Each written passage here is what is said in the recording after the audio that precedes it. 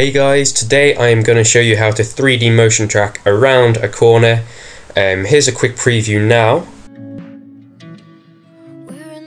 Right, so once you've done everything in Bijou and Cinema 4D, where you obviously added your background and the video to the background and you've added your 3D object, it will look something like this when it's fully rendered, and what you can see is that your 3D model is not going around the corner. And as you can see, even though it's motion tracked, that you want it to be behind basically this wall. I'm going to show you how to do that, and the main two things you need are the rendered video from Cinema 4D and the original clip that you used the background in Cinema 4D. So I've got this one here. So it's obviously the clip that I motion tracked and used as an image sequence and so on. So what you want to do is you want to overlay that video on top of your Cinema 4D rendered one with the object. And as you can see, you're not going to be able to see the Jeep or anything. And this is because it's overlaid on top.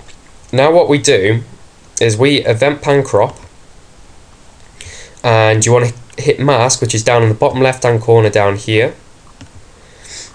Make sure the anchor creation tool is selected, and you want to basically mask this straight edge of the wall, or whatever edge you're obviously trying to motion track, and then cut it like that. And what you're going to be able to see is that the Jeep is hidden behind the wall there.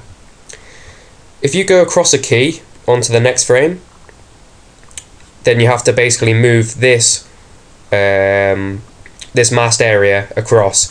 So what I do is I zoom in using the zoom tool. I zoom in onto this little point down here. So basically what you want to do is you want to hit your anchor creation tool, hold control, and basically drag it across until it's in line with the fence. And then you go across another keyframe and just do the same again. And basically you do this all the way across until your object is showing, fully showing like this here. So this is just one I did earlier.